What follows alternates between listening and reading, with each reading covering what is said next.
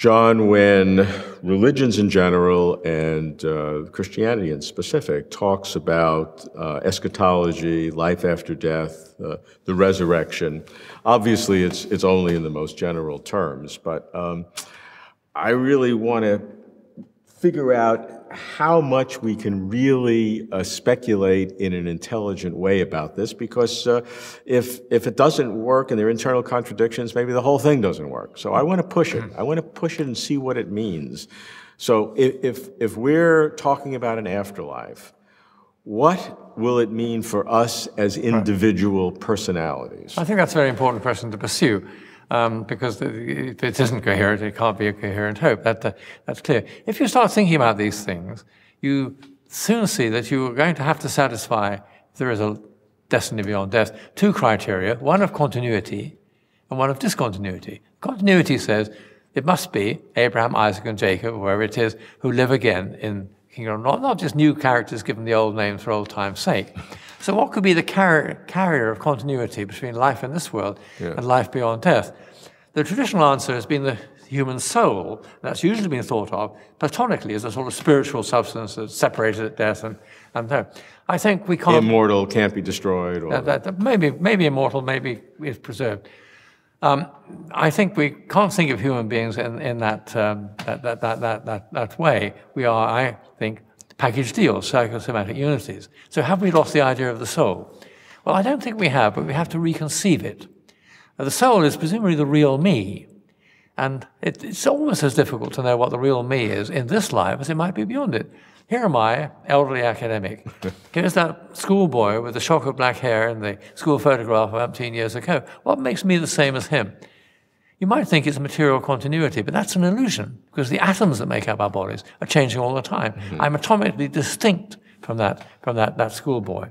So what makes me the same? I think, in some sense, it is the pattern in which those atoms are formed. Pattern that carries things like my memories and things of that nature. That's the continuity.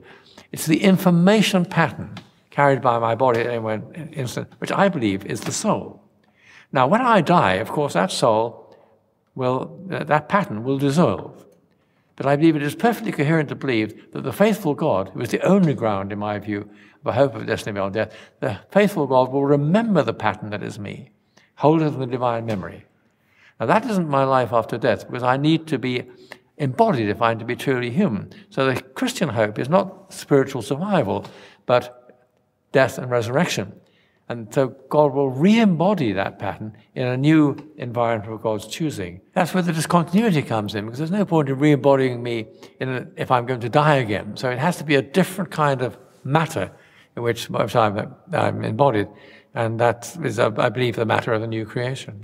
Okay, let's look at some of the pieces here. If this information pattern that is in the mind of God that's being remembered after our death, that's not conscious, that's not living. It has to be re-embodied. In my view, yes. So after we die, there's no consciousness, no existence until, when there's a resurrection.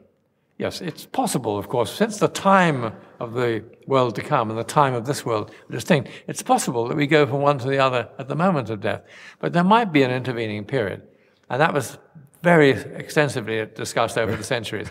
Soul sleep was the way that was often spoken about. So there would not be a fully human life. If you're just held as a pattern in the mind of God, that's not a fully human life. And whether that's conscious or not, you think it's probably not conscious, but you're not sure. I'm not sure. Wait and see, I think is the answer. But that's a separate question, really. Okay. Now, here's a problem that I face. I can go with you that our lives are an information pattern in the mind of God, and then there's a resurrection, and God re-embodies that, and we come back to ourselves. But if God could do that for one, he can do that multiple times. It's the same pattern. I mean, you just reproduce it, just like you're reproducing, copying a hard drive on a computer, maybe a little more complicated. And now suddenly you have, 50 John Polkinghornes, and, maybe only 3 or 4 Robert Kuhns, and, who's me? Well, God doesn't do stupid things. And I think just to reproduce clones of people would be a stupid... What would be the point of it? Well, only God has the power to do this. And I think God will use that power in accordance with the divine nature. That's to say, we'll use it responsibly, if one may use that language, and won't create lots of clones. I'm puzzled. I know a lot of philosophers that talk about the person are worried about this question of doppelgangers and things of that nature, but I think it's a foolish worry. If you believe the only power to do that is the divine power, which will always be used suitably and properly. The question is, could God do that? If God had that power, and here's the problem, if God could do that, in principle, that would seem to add some incoherence to the whole picture, because it's impossible to have multiple states of our individual personality. Things are exactly the same and distinct. That's a contradiction.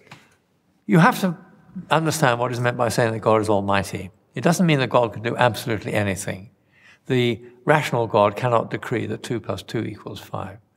God can do anything that is in accordance with the divine will.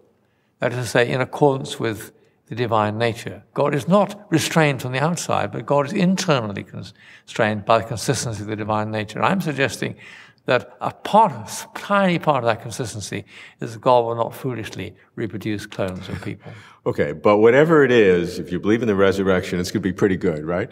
I believe so, yeah. Something to look forward to.